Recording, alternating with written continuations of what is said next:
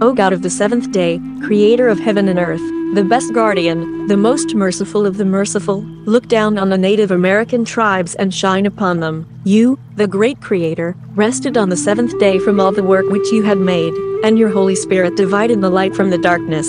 The Lord spake up to Moses, saying, Speak thou also up to the children of Israel, saying, Verily my days of rest ye shall keep, for it is a sign between me and you throughout your generations, that ye may know that I am the Lord that doth sanctify you. On the seventh day, there shall be an assembly for Yahweh, Allah, the Most High, the Great Spirit.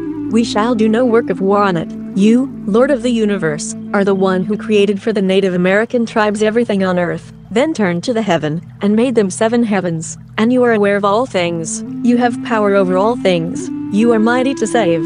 You will restore all lands and sovereignty over them to the Native American tribes. Amen.